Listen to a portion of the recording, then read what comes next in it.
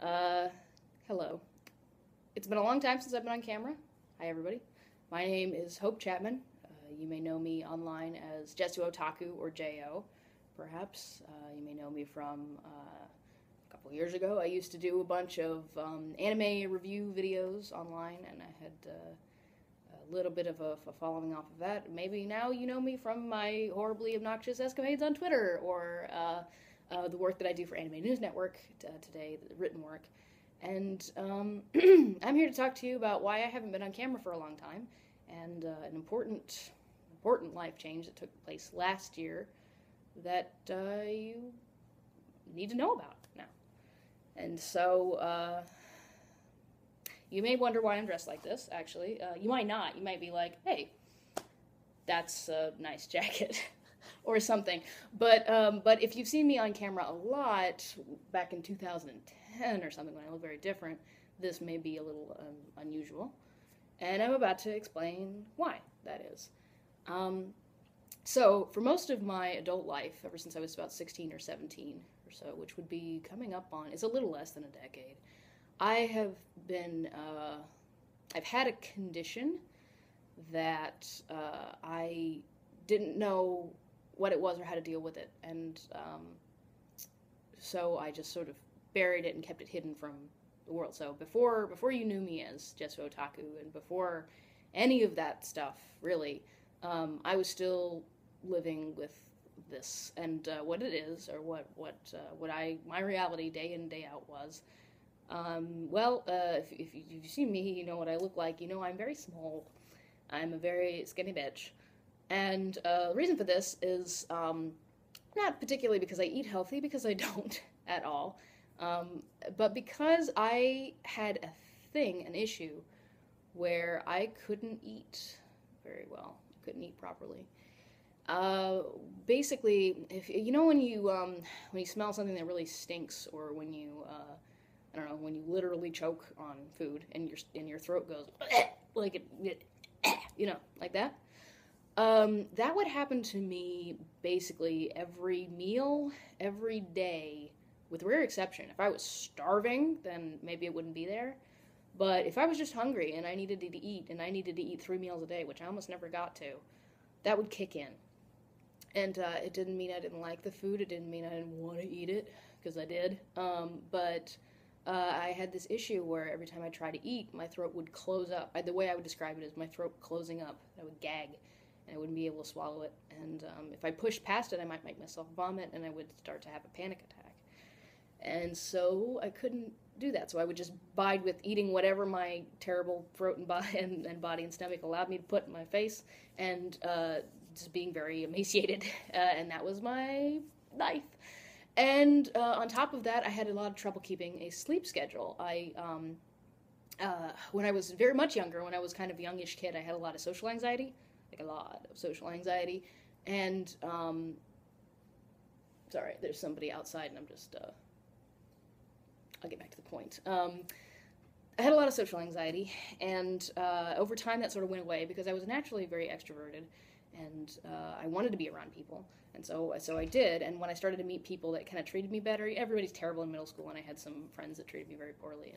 And when I got into stuff that I loved and found other people who loved it and stuff like that, then that anxiety kind of went away. But what happened instead was my sleep schedule went bazonkers. I became unable to stay awake for a full day. And part of that was also the eating thing. Part of that was not having enough calories in my system to function for an entire day. I'm not kidding you. And but I would be up all night and sleep all day. And this became a real problem. It was part of the thing that led to my drop out of college. It was it was all sorts of bad stuff. It was inconvenient to the people who loved me, and even when I was out of college, like I would be living with others, with friends, or with significant others and stuff like that, and it would be a real inconvenience. And I didn't know what was wrong with me. I didn't know how to fix it, because if I tried to force fix my sleep schedule, it would eventually slip back into that. And it was tricky. I was very anxious, but I wasn't depressed. I knew I didn't have depression because I read a lot about it, and I knew that wasn't what this was. I was, my other symptoms were very different. I just knew that I couldn't eat and I couldn't sleep right. And what do you do? Well, last year I figured out why. And it has been a long process of not being able to tell why. I thought different things would fix whatever was wrong with me, whatever was wrong with my body and brain. Like different life events would fix it, like going to college and then dropping out of college, joining Tigwatig, and then dropping Tigwatig, quitting actually, but quitting Tigwatig, and all of this stuff. I thought, like, will this be it? Is this the thing I needed? Was this like too much of a stressor? Was this an issue? Was this, a challenge that I needed to become an adult or something? I don't know. It was just weird, dumb things your brain does to try and explain it. And it never was, and I always knew it wasn't within a week or a couple days even of the thing happening. It wasn't enough to fix whatever was wrong with me, and I just couldn't push past it like a brick wall. It wasn't something that I had control over. So anyway, let's move on to something lighter, figuring out what the actual problem was. So last year, just for the hell of it, because I was having a lot of emotions and feelings and thoughts that had haunted me for years since I was a child. And I tried to finally saying a phrase that, just for the heck of it, just to see how it would feel, because I'd never said it out loud before. I'd never really, congealed it into a thing. June-ish of last year, I was out for a walk, and I, for the hell of it, tried saying out loud, "I'm a man." And as soon as I said that, it felt like I had been wearing like an ox's yoke. If you've seen Oregon Trail, a little, you've died of dysentery, and, little oxes. And it was like I was wearing one of those, and it just flew off, and it spun up into the air like a horrible Bethesda glitch, and went into the sky, and it was gone. And that was what happened. And it was like, huh? Oh, okay. Well, let's try that again. And so I cut my hair short, and I started seeing a therapist about gender issues and about all sorts of other issues in my life and, my childhood and blah, blah, blah. And talked it over a lot with my partner, my loving partner, Zach. And, so it turns out I'm a man. I am transgender. I suffer from gender dysphoria, and that's what the eating and sleeping thing was. Even before getting therapy and cutting my hair short, the day that I confessed that to myself and my partner and worked through those feelings, I was able to eat like a fucking horse. I just, and it was like, hey, my throat isn't being a huge asshole anymore. And that wasn't permanent, but it was major, and it's never really been as bad as it was before coming out. And so, from there, I was just working through the process of, okay, I'm transgender, what do I do? And, and that was last year. That was my year last year. It was just months and months of, figuring out what really makes me comfortable. I never really thought about things that I need or want on a fundamental level. I think I based a lot of what I needed and wanted on the perceptions of others and the culture of others around me and stuff like that, and I always kind of thought I was my own person, and I still think I am my own person, but you don't jump into your head very often and go like, well, what if you're a dude? Because, I don't know, you just don't do that very often. And it helped to know that it was a thing. I learned what transgenderism was a couple of years ago, fairly recently, for a lot of Tumblr teens learn about it much younger than I did. Which was my early 20s was when I learned what this really was and how it's treated and stuff. And it took a couple years for me to realize that was me. And, but it was, it's always the case when I was 2 or 3, young enough that I cannot remember it, and I only know the story because my parents told me the story. But they said that I went to a Bible camp or something, some sort of campy thing, because I came back with a shirt. There's a tiny shirt that has everybody's sign on it, and it's signed to Jack. And so apparently at that Bible camp, I told everybody that my name was Jack, not Hope.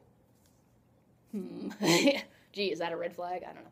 And, there's all sort of, I'm not going to list stories for you, but it was a series of, things that I just kind of put away or put in a box because I thought it wasn't, I didn't think it was, you just don't think of it as a thing that can be you necessarily until you realize that it is, and that everything in your life has been wrong because of it. And so here I am. So I'm transgender.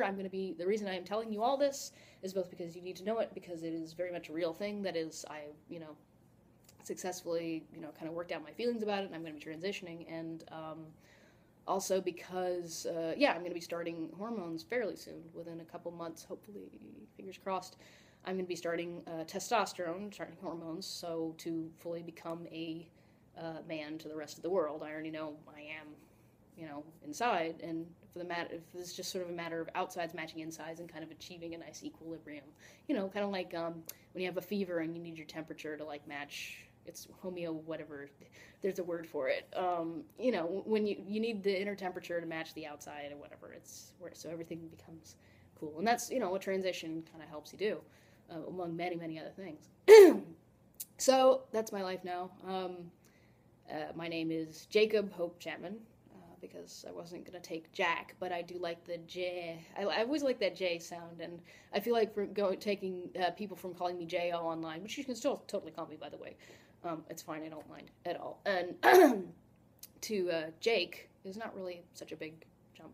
So I'm Jacob Hope Chapman, and it's very nice to meet you, and thank you very much to everybody that has supported me through all these years, and feeling dysphoria, not knowing what it was, and eventually coming to a happy enough, stable enough life where I could actually figure out what was really wrong with me. And yeah, my name's Jacob Hope Chapman. I'm a much happier man than I have ever been in my life so far, and thank you for listening. And I'm not gonna cry. I'm just gonna turn the camera off. But thank you, and